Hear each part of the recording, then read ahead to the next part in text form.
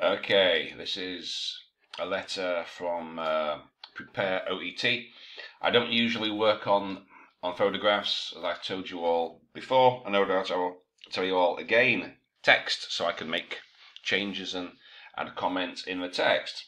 As I can't add any comments here, I'll just have to tell you, and you can make a note. So, let me see. First thing. Right, we don't need a full stop or period after Mr., Mrs. or Ms. You don't need it. Only if it's superintendent or captain. If it's Mr., Mrs., Ms., it's not required.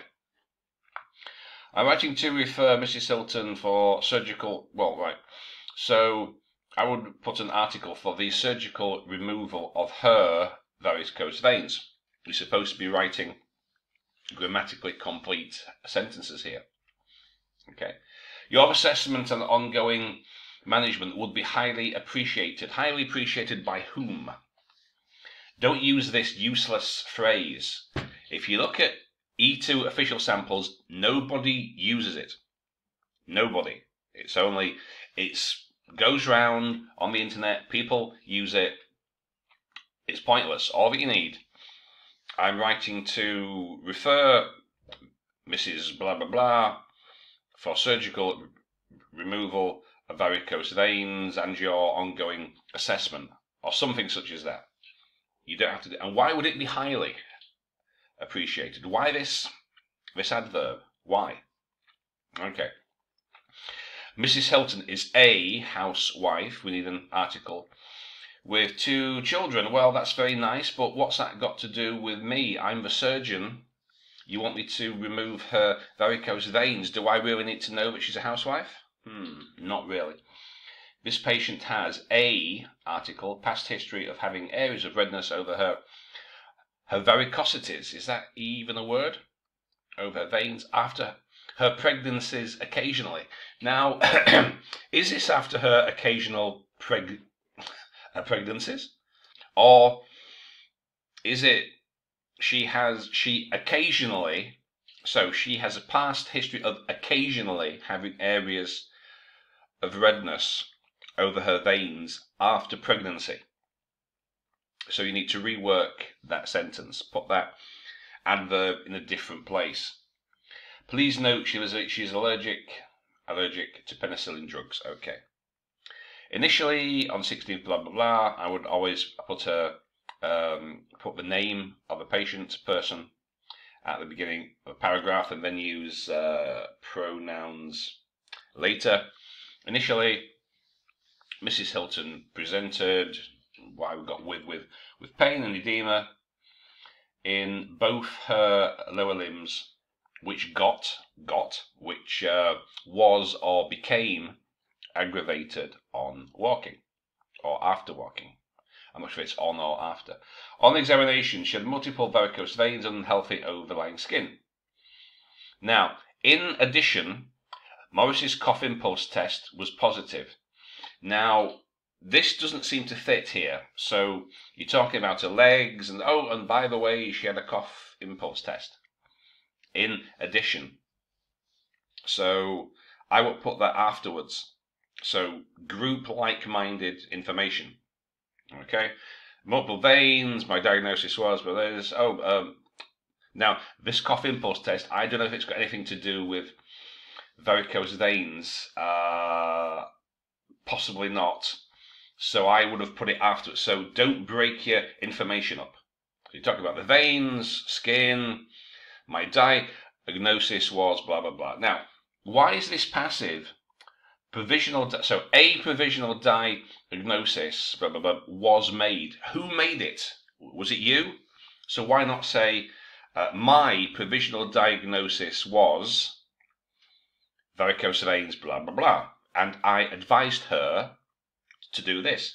Why is it passive? Now, passive, it's okay when it's appropriate. Like if you're a nurse and you're writing to a specialist and your patient's been in hospital and somebody's done something, but because it's a hospital, we don't know if it was a staff nurse, if it was the head nurse, if it was a doctor. then, you can use passive. If we don't actually know, but if you're the one performing the action, why don't you simply say so? My provisional diagnosis. But in any case, we need an article or a pronoun in front of diagnosis because it's countable. If you diagnose someone, that is a singular event that can be counted. So you need an article or a pronoun.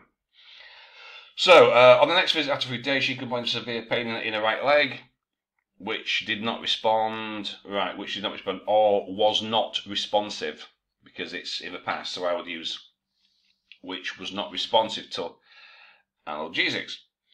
Her vitals were normal, and examination of right leg was stable. What, the examination was stable, or the right leg was stable upon examination or after examination?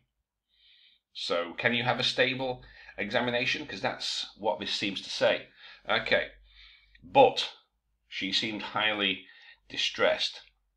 Well, why is there a but? If she comes in and she has severe pain, then obviously she's not too happy, So there is no but, because it's so right. Again, grouping like-minded information, right?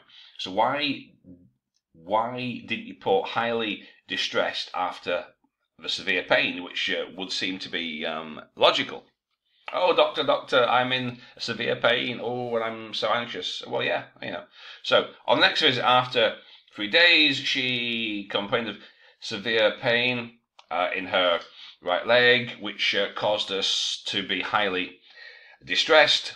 The pain was non-responsive to analgesics. However, her vitals were normal, etc. Flucloxacillin for 10 days pain were commenced. You can use it for passive.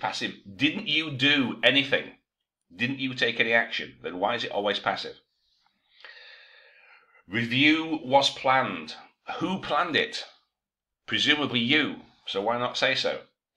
Okay. And you want a definite article in front of severity. The severity of her condition. On review after 3 days. Today, or on review today. Now, if you put the dates, you don't have to say 3 days, 3 days, 3 days. So why not simply put the date? So on her next visit on the 19th, on review on the 22nd, she has improved markedly with decreased redness on her infected leg. Surgical option. So again, option, isn't that countable? So don't we need a pronoun or an article? I discussed surgical options with Mrs. Hilton, for which she gave her consent. Isn't that better than passive? And she has given her consent for the same. Well, I certainly would not write a letter in that way as a native. I discussed the surgical options with Mrs. Hilton, for which she gave her consent. Okay, I would be grateful if you could take over her case, blah, blah, blah, blah, blah, etc. So, watch your grammar. You've got some articles here. Couple of word order. Watch that. Occasionally put that adverb. Don't break your information group like-minded information. But apart from that, that's not too bad. Okay, I hope that helps.